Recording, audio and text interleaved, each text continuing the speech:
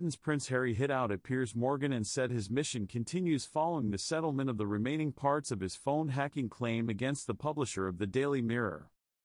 Harry, 39, sued Mirror Group Newspapers, MGN, for damages, claiming journalists said its publications were linked to methods including phone hacking, so-called blagging, gaining information by deception, and use of private investigators for unlawful activities. In December, a judge at London's High Court ruled that phone hacking became widespread and habitual at MGN titles in the late 1990s and that Harry's phone was hacked to a modest extent by MGN, awarding him £140,600. €164,600 in damages.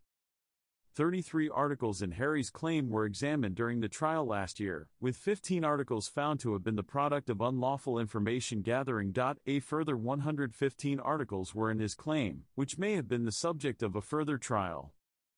But during a hearing in London on Friday, his barrister David Sherborne confirmed a settlement had been reached between the Prince and MGN, which will pay Harry a substantial additional sum in damages, as well as all of the costs of his claim.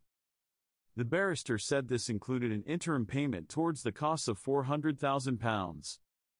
Reading a statement from Harry outside the central London court, Mr. Sherborne said, "Everything we said was happening at Mirror Group was in fact happening, and indeed, far worse, as the court ruled in an extremely damaging judgment. As the judge has said only this morning, we have uncovered and proved the shockingly dishonest way in which the Mirror acted for so many years, and then sought to conceal the truth."